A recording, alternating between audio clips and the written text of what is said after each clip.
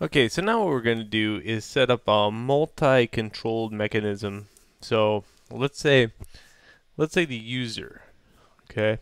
The user would want to spin around the object to look at it. They would want to maybe make it do whatever it does, like let's say growl or bend over, idle. So all those things can be actually controlled on the keyboard.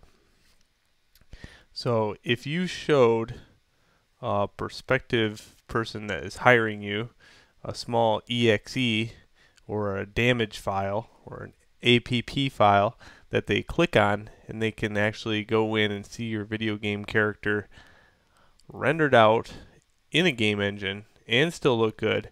And if they get wind that you did that in Blender, they'll be even more apt to hire you because it's next to nearly impossible to do. But we're going to do it. It's not nearly impossible. I just want to hype it up so when we actually do it, you feel like good about yourself. You know how it goes. So what we're going to do is now work on that logic and how simple it is.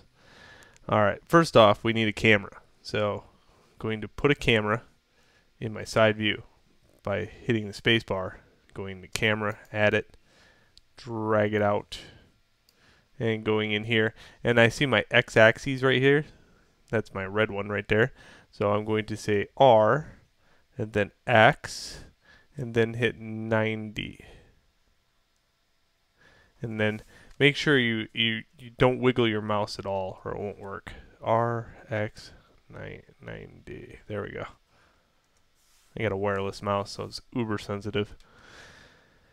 Okay, so now that I have that, what I can do is go into here and go into 3D view and then pick that as my camera.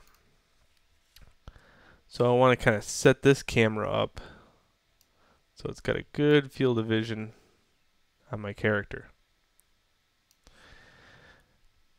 Okay, so what we're going to do here is make sure, let's say the object, if you have a big troll with a big huge kind of chain around it, make sure you're notice this. I have my pivot point dead in the center of my object. Now you can actually move your pivot point anywhere you feel, and how you do that is, let me get back to my cursor land. Oh, I did it. Oh. I changed my mouse orientation this morning. Okay, now it is control. Okay, so control, left click, and that's what it should be by default. So what I can do here is, let's say I want this object to have a center point right here. Okay, so I can control left mouse click here, and then I go in to this menu and then this menu and highlight my object and go center cursor. There we go.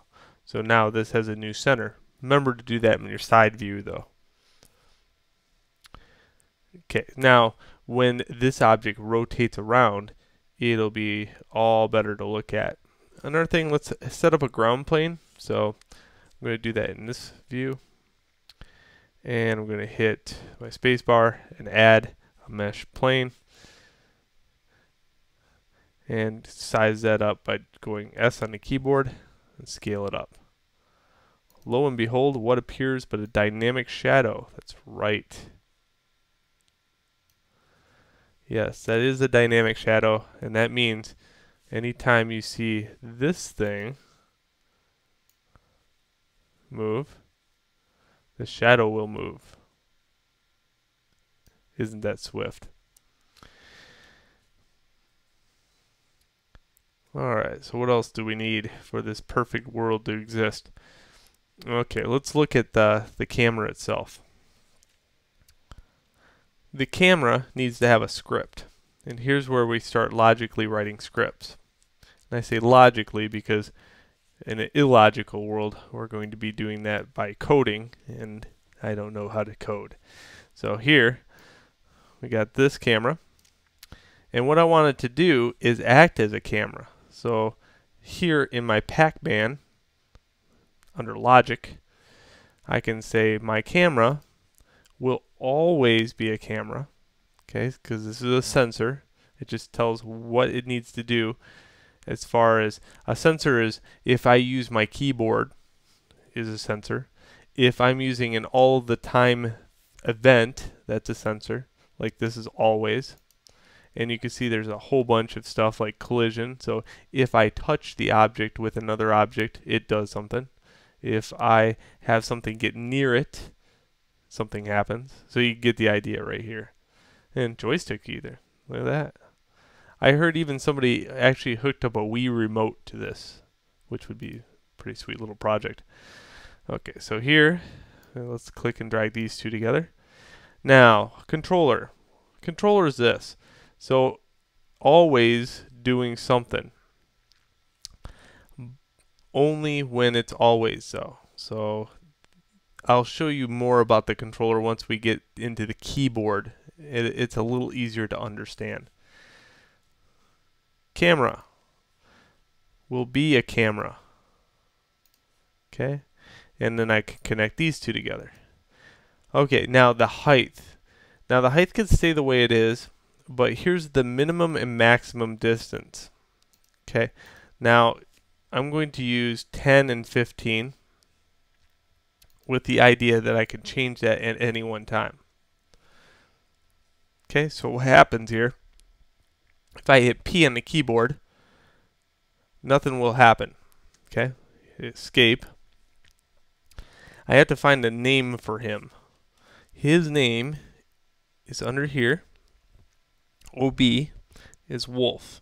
And you can type anything that you want here, but when you go back to your camera and then go back to your logic, you type that name here, and it is case sensitive.